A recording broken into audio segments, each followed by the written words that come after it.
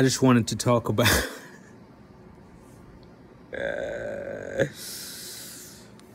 just bumping on. Oh, that's crazy. My homie did a beat with this sample, and I'm about to release it. This is An0maly. I think it's from Princess Mononoke.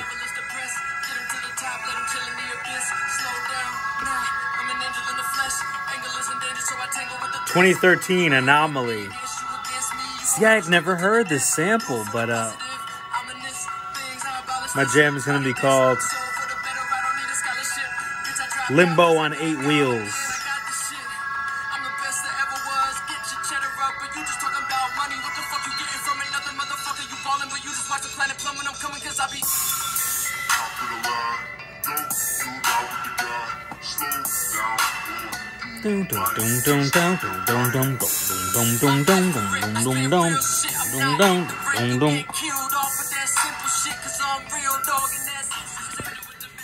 That just caught me off guard. Yeah, just listen to An0maly getting... I see he had music going since 2008. Then 2010, 2013.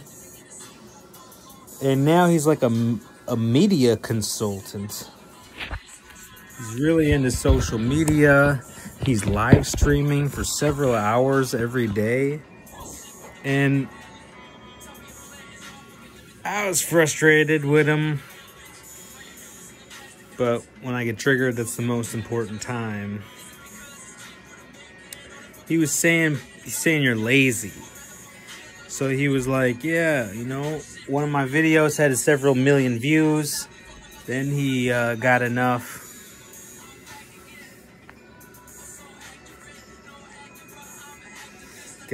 money to, views.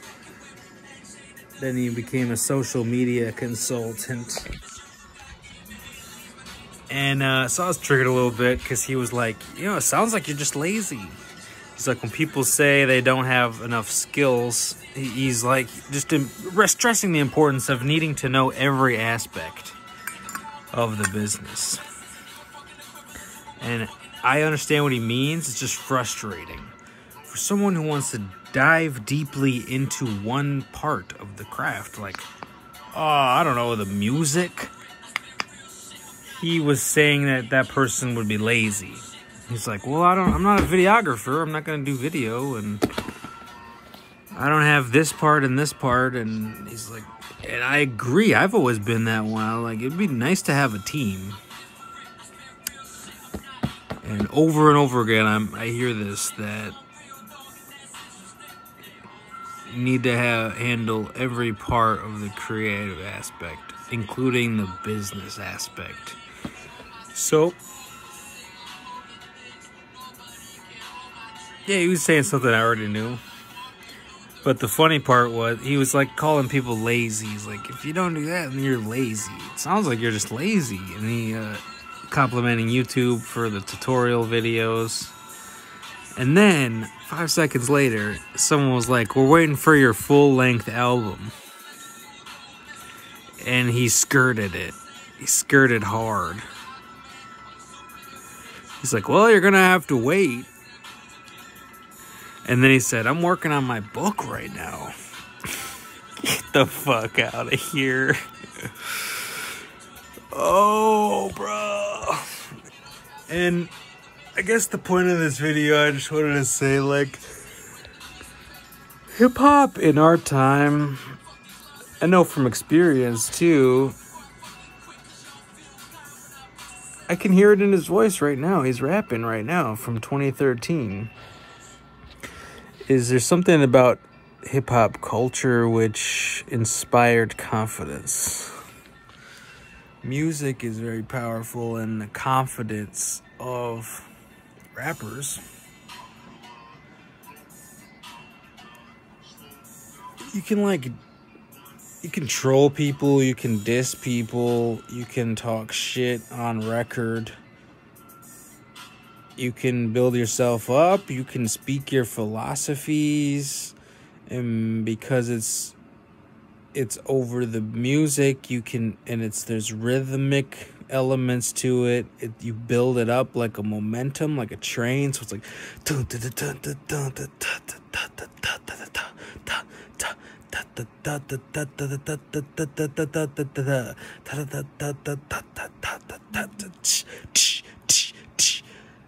that rhythmic train. You can build momentum, and then as you gain, and the longer your rap goes on, and the better it's written, the more confidence you build in a single song, in a single verse.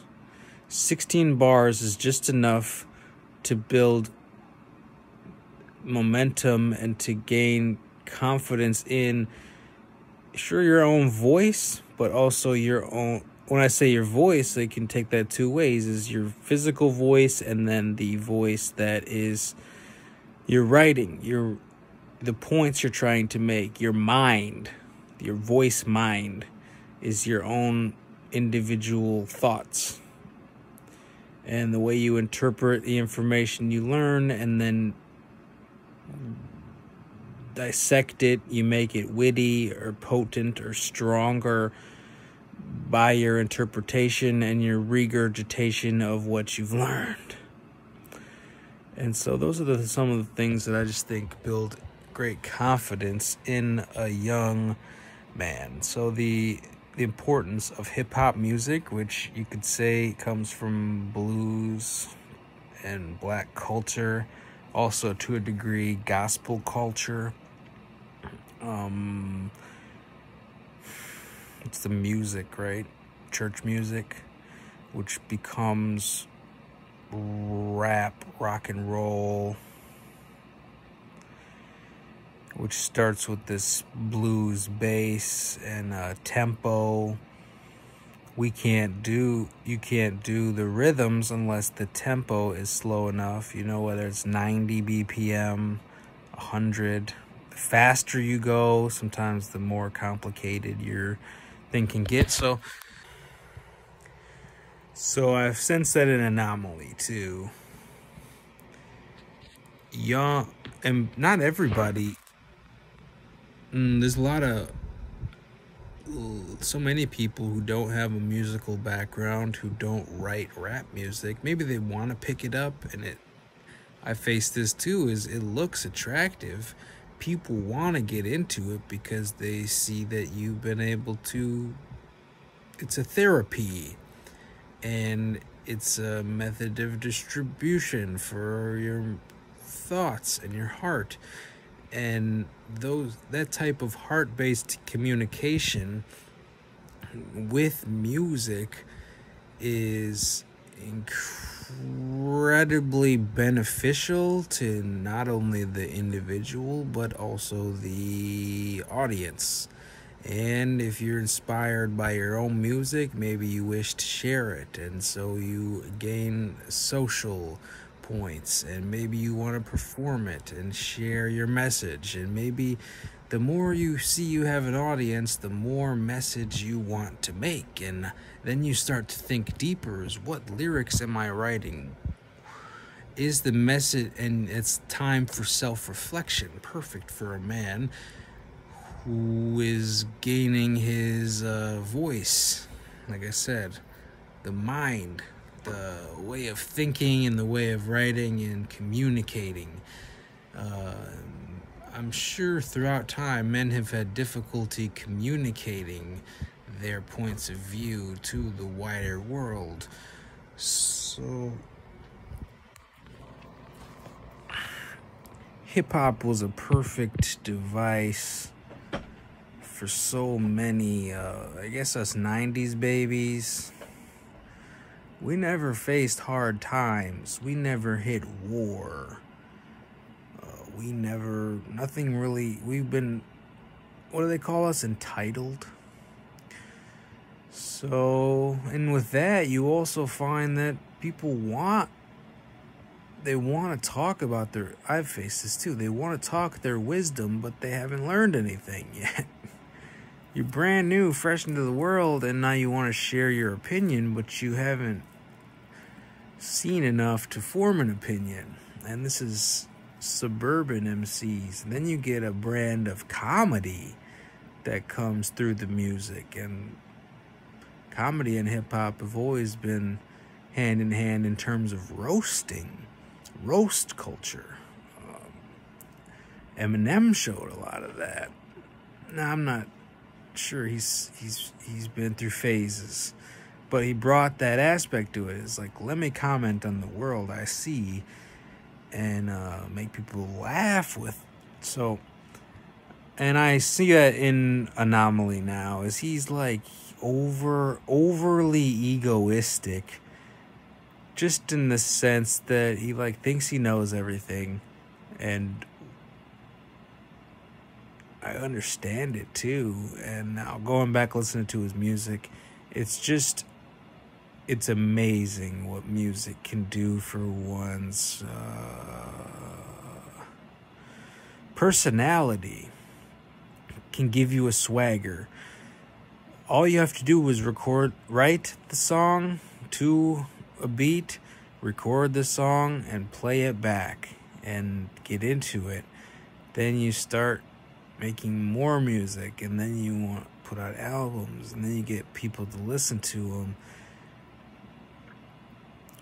But there's a magical thing that happens when you record, listen back, and you're like, that sounds great. It sounds like I'd hear it on the radio. And now all of a sudden you're creating the content for your personal culture in a way that before you would only get fed culture. Now you're a creator. So I see that An0maly ratcheted this up to such a high degree, but also got really involved in Donald Trump. He just loves Republicans. And that's how he gained a lot of his fans. But now he's like, I don't know much about him, but I just noticed, like, want to listen back to his music because I could sense this arrogance, the same arrogance that I have making my videos. But it was just funny for him to call all his friends lazy because they don't. And then once they asked him for a full-length album, like, and it just is so telling. She's like, you're lazy if you can't do all this. And I'm right. Oh, but you're not going to get my album, because he lost focus on the music. He live streams for 6 hours every day talking about Republican elections and what senators are in, and talking about how he loves his country. All of which I understand, but it makes him a freaking shitty musician. It takes a very dedicated mind to make masterful artworks, timeless albums. And so it was a paradox of the first thing he said is he was ragging on the, I don't mean to belabor this point, he was ragging on the artists who would contact him, and I guess they were looking for help. They were also appreciating his efforts because he, like he said, he was a jack of all trades. He said, I got to learn everything. I got to learn the business side of it. And he came to some realizations at an age. But it's just what I'm saying is he was ragging on these artists because they were like, well, I don't have this, this, and this. And his whole point, he was trying to make the point, okay, learn how to do it yourself. But fast forward 2 minutes, and it seems like he got himself distracted on all other things. And so if he started as a musician, as a rapper, and as a producer, he now does not prioritize that. Okay, that's it. So you start with your music, and that gets your confidence, And so now he's like, oh yeah, I'm great. There's an aspect to hip hop that's like a suck your own nuts. It's a big middle finger to everyone else. As Zero says, fuck all of y'all.com. And I put that in one of my songs too, because I'm a biter. Fuck all of y'all.com. So it's that same thing that, and I always wish I had a team, and sometimes people find me and circle me, and I see the teamwork more as inspire. We look to inspire each other, but nah. You don't like making videos, and then you just don't. You don't make videos. You don't like doing marketing, then you just don't do marketing. That's at least my take from it, because yeah, there's a lot of creative things that could be done. They could go hand in hand. You want them to highlight the music, but there are times, when you end up writing a book about politics and your fans are asking, where's your full-length album? That should be a sign. It's like, wow, I'm distracted. So I'm not a competition between me and An0maly. Maybe I just wanted to justify why I would be one of those people in his inbox. I would not email this person, but I understand the position. They're like, he likes that he wears a lot of hats. That's an inside joke, because every podcast he's wearing a hat. He also sells hats. So yeah, if you get into product design and then you start writing books about Republican politics, you've lost touch with your music. And it's okay to be a jack of all trades, but it's telling when fans start asking you, where's your full-length album, just stop for a second. Think about what you've been doing, and maybe you wandered too far. There can be something to this. Yeah, make a video, do the marketing, do the street promotion, become a tour manager, make a website design. You can do all that, but there's only so much time in the day, and the less time you spend making music, the worse you're gonna be at it. You know what I mean? And if you're gonna put music first, you must put music first. If you're gonna be a painter, you must paint.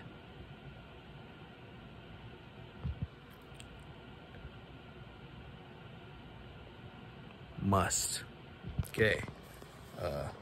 If you can be anything in the world, be kind.